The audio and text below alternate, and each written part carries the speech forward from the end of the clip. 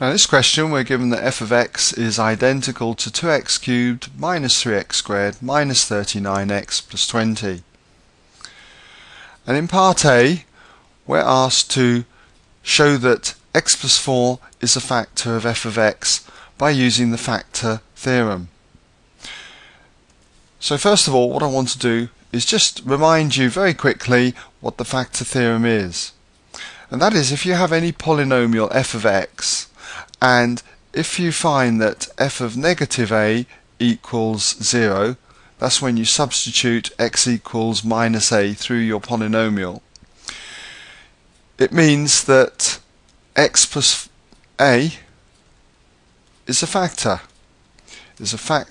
of f of x. So just write that in there.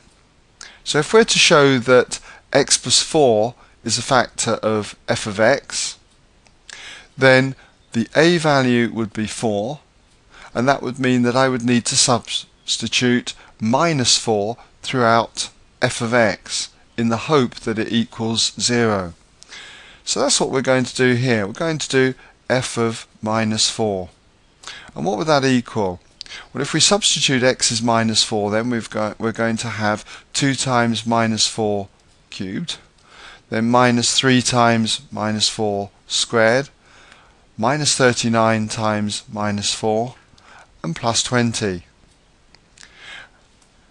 If we work this out, minus 4 cubed times 2 comes to minus 128, minus 4 squared times minus 3, that's minus 48, minus 39 times minus 4, that's plus 156, and then we've got the plus 20 on the end.